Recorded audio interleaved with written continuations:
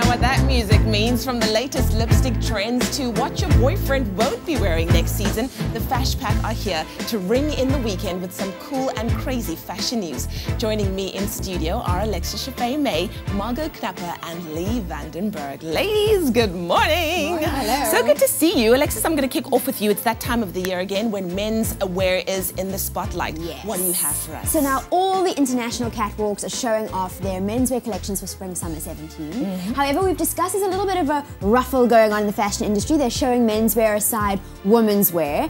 And some collections, it's actually quite difficult to kind of differentiate what you're looking at. Is it like menswear? this one on screen right now. Is it women's wear? So that we hear gender bending, androgyny, blurred lines. These are all terms that we bandy about in our fashion circles.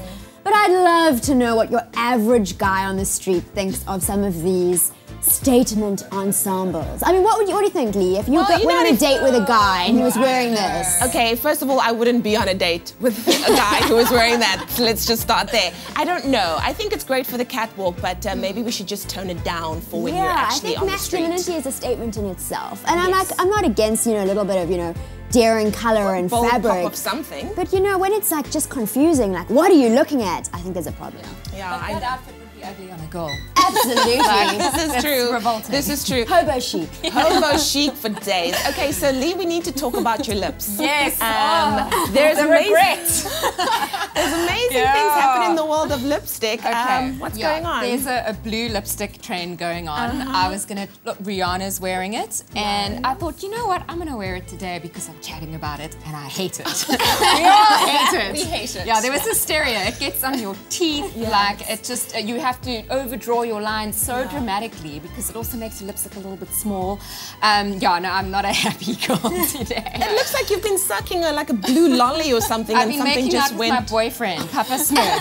Okay, well, all right. Kylie's rocking it, yeah. This is the thing. She has a crew helping her rock her blue lips. Yeah, there's a makeup artist off camera because the moment she opens her mouth, that's on her teeth. Yes. She never smiles. She never smiles. Now, I think I don't think Chris will be borrowing her daughter's lipstick anytime soon because that's what oftentimes happens, Margot, is we tend to borrow between moms and daughters. Should this be left aside or can we continue this amazing trend? Yeah, totally. Hey, I think these celebs now give new meaning to the song "I Got It From My Mama."